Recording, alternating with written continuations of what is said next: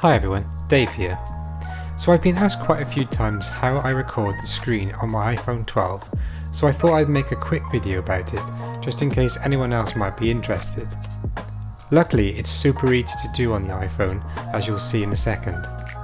Recording your screen is really useful if you want to show someone in better detail what is happening on the screen, rather than trying to capture it on camera. It also means that the user's fingers are not obscuring the screen.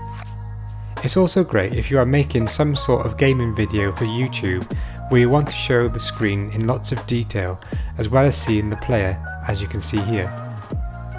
It's also really useful if you're making an instruction video where you want to show the screen clearly, such as the back tap instruction video I made. You can pretty much record anything you can think of in portrait or landscape mode. And this method is not even limited to the iPhone, it can also be done on the iPad as well. All you need to do is go into Settings, select Control Center, scroll down to More Controls and you will see Screen Recording. Press the green plus icon and scroll back up. You'll notice that the screen recording is now listed under Included Controls. Now this has been set up, you won't have to do this step again. Now, just go back into your home screen and pull down from the top right corner to access your Control Center menu. At the bottom you will see the record screen icon, which is these two circles under the torch.